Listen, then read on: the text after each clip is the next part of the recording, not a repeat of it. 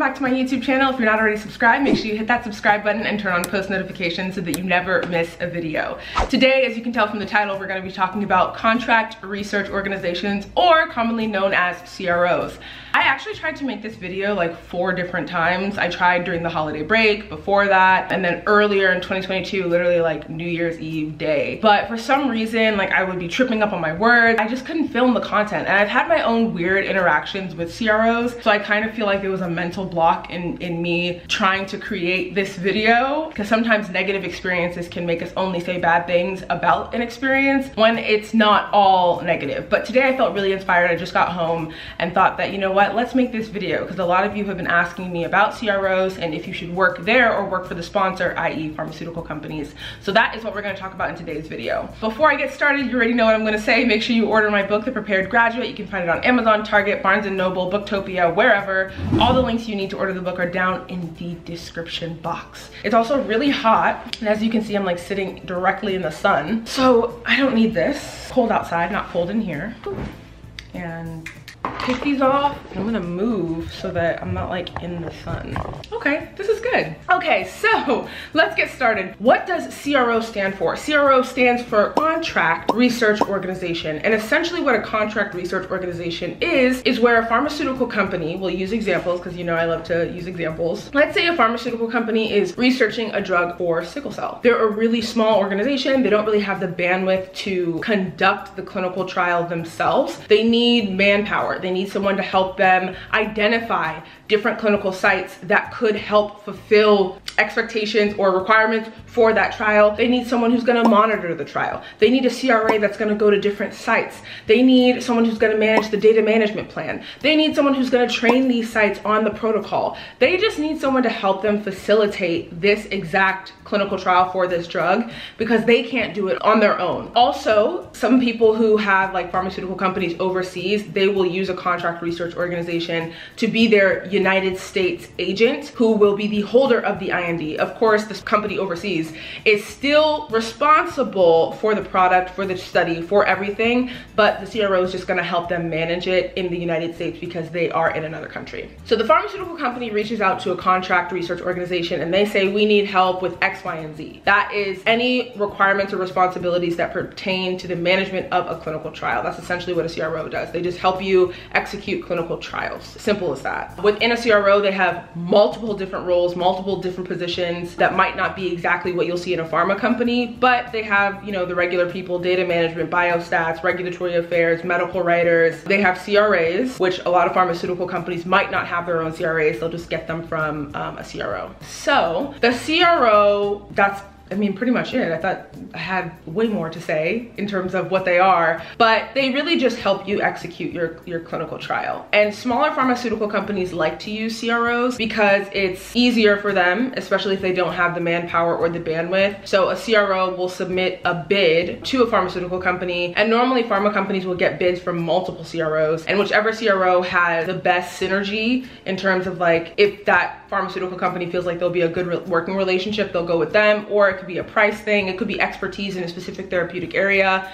It all depends on the criteria the pharmaceutical company looks at in choosing their CRO. The CRO will come in and they will help identify clinical sites. And when I say identify clinical sites, you know, like USC Hospital, that's just one I can think of, or UCLA Hospital conducts a lot of clinical trials. Those physicians at the hospital may have expertise in hematology, or they might go to Emory University because they have really great researchers for sickle cell, and they know that those sites will get a lot of patients in that therapeutic area. And CROs have access to all those sites, and they have great relationships with sites. So it's again another pro for the pharma company that's really small trying to break into this space. A CRO has a lot of experience that pharma company can leverage. And then when you have identified your sites, the CRO will ensure that the site is trained on the protocol. They'll ensure gathering all the regulatory documentations like CVs and 1572s, financial disclosure forms. They will essentially manage every aspect of the clinical trial process. They can also do regulatory affairs consulting. A lot of CROs now are offering regulatory consulting. And then later in this video, I'm going to talk about the pros and cons of working for a CRO and at what stage in your career it's best to work for a CRO. But yeah, they'll offer regulatory consulting. So if a pharma company doesn't even have like a strong regulatory regulatory department, they can use a CRO to run that department for them. They can also write meeting requests, briefing books, IBs, protocols. They can write the protocols for clinical studies for you. So CROs a lot of times do a lot of the legwork, and it can be from start to finish. It can be from phase 1 all the way to end. CROs are not only for pharma. A lot of medical device companies also use CROs. And I think over the years, we've seen a lot of job opportunities for CRAs, which are clinical research associates. And they are the people who help move those clinical trials along on the CRO side. And what's great about being a CRA is that when you work for a CRO company, they will train you on everything. You can basically graduate from college, go straight to a CRO, and they will train you on everything you need to know, and then you're a CRA. And you can move up in the regulatory industry or in the pharma industry from a CRA. Someone I used to work for was a senior director of regulatory affairs, and they told me their first job was as a CRA. Another person who I used to work with was a senior director of clinical operations, and they also told me that the first job they ever had in industry after going out of college was working as a CRA. So a CRA is a great way to break into the industry. I'll make another video talking about what a CRA is and what they do in more detail. Now what I want to pivot to, now that you know what a CRO is, what they do, and how important their role is for small and big pharmaceutical companies. You might think small companies are the only people who use CROs, but that's not true. Big pharma companies also use CROs just because it's easier. And honestly, the best way I can describe a CRO from an employee perspective is that like a CRO is like a Ferris wheel and it never stops. The CRO is all, in terms of like bandwidth and work, the Ferris wheel never stops. More projects get loaded on, but it never stops going. It's literally like a mill. It just goes in circles and circles. More projects come on, they come on, they come on, they come on,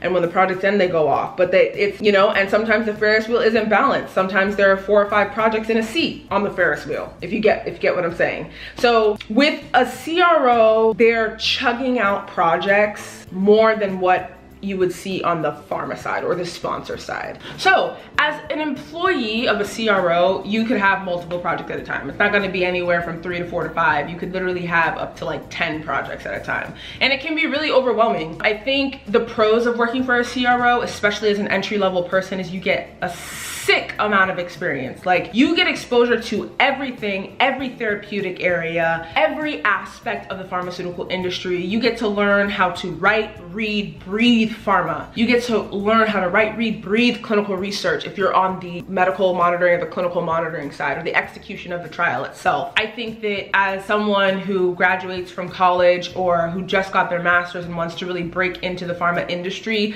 in a different way and learn all the options that there are within the industry, working for a CRO is amazing for that. And sometimes what you'll see at CROs is they have a high turnover rate because they're doing exactly what I'm telling you right now, is they come out of college, they gain so much experience for like 6 months or a year, and then they leave and they're able to leverage that experience to get a higher paying job and a higher title somewhere else at a pharma company or at a med device company. Or you can even go to another CRO. A lot of people who I've worked with at CROs have transitioned from being in a CRO to like consulting in a specific area, whether it's medical writing consulting, regulatory affairs consulting, pharmacokinetics consulting. They just picked what they liked about the CRO, what they were doing, and then they kind of just pivoted into the consulting realm. Because when you break out of the CRO, the work is going to be less substantially. Like you do a lot of work at a CRO compared to any other kind of organization within pharma, med device, it doesn't matter. CROs are notorious for having an insane bandwidth. Like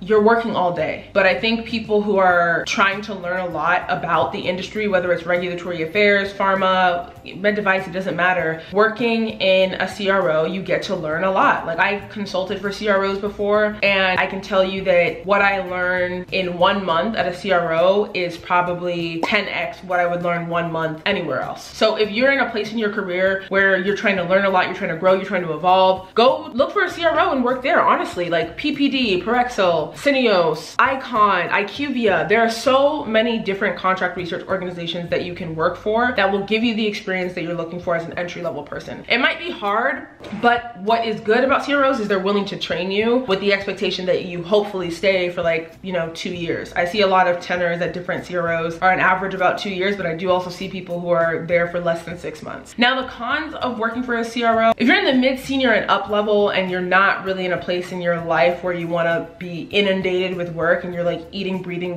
living, sleeping your job, a CRO might not be for you. You might want to take more of a lax route and work for like a pharma company or work for a med device company and have ownership over your projects, because at a CRO you have no ownership. You do what your client tells you to do and you execute, and that's it. You can give advice based on your experience, but for the most part, like whatever your client is telling you, you have to do what they're asking because they're paying at the end of the day. And then with the pharma side, you have more ownership over your projects because it's your company, you work for the company. Your opinion matters probably a lot more in the pharma or the sponsor side than it would in the CRO side. But again, if you like that, if you just like, you know, learning, constantly being stimulated, not that much downtime, I absolutely believe that a CRO would be a great place for you. But if you have other things going on in your life, or you're trying to work for yourself or expand into different areas in addition to working your job, a CRO might not be the best place for you at that moment in your career. So it really just depends what you're looking for, what you want. I think a CRO offers great experience. And if I knew what a CRO was right out of graduating from college, I honestly could have ended up being a CRA and getting into regulatory affairs that way. I also could have just applied for an entry level, I don't know, anything. I really believe where I am is where it's supposed to be, but I think I probably would have looked for jobs at a CRO just because they offer so much experience, so much training. It's invaluable what you can learn working for a CRO. Me personally, would I like work for a CRO long term? Probably not, because that's just not where I am in my career. I have my YouTube channel, I have my book out, I have other things going on where I feel like working for a CRO kind of takes away from you being able to focus on any aspect of yourself or your own life. I think you are up at 6, 7 in the morning and you are off at 6, 7 p.m. when you work for a CRO. And that's just what life is. And that's why a lot of people get burnt out. I know I've I've had clients come to me who are CRAs and they'll say like, I'm really burnt out. I want to transition to quality assurance or regulatory affairs where the work-life balance is a little bit easier. And yeah, that's exactly why I don't love working for a CRO, or I don't love CROs in general. It's because it's too much work all of the time and it's not sustainable. But I think it's sustainable for people who are in a certain place in their career. This video was very long and it's crazy because I struggled to make it in the first place. But I really do hope you found this helpful. Again, don't be discouraged to not work for a CRO. I think a lot of you who are subscribed to my channel are trying to break into regulatory, or you just got into regulatory, or you're looking to get into regulatory. Look at CROs, like go on their website, apply for regulatory jobs, apply for quality assurance jobs, apply for CRA jobs. If you're a fresh college grad, I think that that is going to be a great way for you to break into the pharma industry. Well, until next time guys, thank you so much for watching. Make sure you subscribe and turn on post notifications and leave comments down below if you have any questions, comments, concerns, or you want to see certain video content. I love making videos when you guys give me the suggestion. So until next time guys, bye.